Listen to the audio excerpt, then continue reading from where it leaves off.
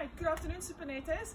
Today we're going to look at the shooting technique. I know you're all out with your posts and your balls because your mom's told me.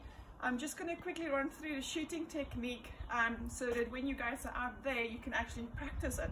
So we have come up with a rhyme that we're actually going to use, you can use to remember the technique. So you know the rhyme, head, shoulders, knees and toes, okay? We're changing that a little bit and we're going to go head, shoulders, knees and toes, arms and hand. Okay, so Kari's going to explain. So the first one is that's the post. Okay, so Kari's over here, so the first one is head. So Kari's head is facing the post, shoulders facing the post, head, shoulders, knees nicely to the post, toes facing the post and a little bit shoulder width apart. Head, shoulders, knees and toes, arms, come up with your arms. So your arms coming up and make sure that your arms is next to your ears. Hands, what I want to do is I want the ball to lay on top of your fingers, okay? Not on your fingers, not like that. It needs to be on your fingers, okay? You can have a two-handed shot, so okay, let's just do the two-handed shot for now.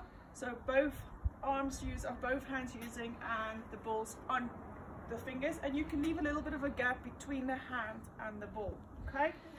From here, what I want Kari to do is we're going to bend down, you're going to bend your elbows and you're going to flick the ball, you're going to push the ball straight over. What I want to do is the flight of the ball needs to go all the way and drop straight down into that rim. Remember how we always say to have the Harry Potter sorting hat on top of that rim?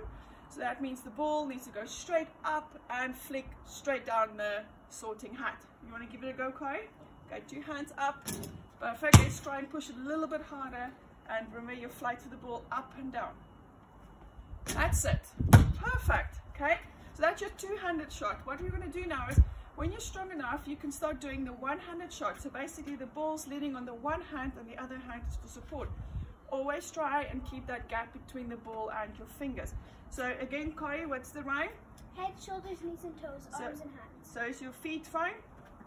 Okay, shoulders down, up, and push the ball. Good. Whoops. Try again. Try your rhyme. Head, shoulders, knees and toes, arms and hands. Okay, go. Good. Remember your sorting hat. Up and over. Good. Whoops. Go and grab that. So that's what I want you to do is I really want you to focus on, quickly come in.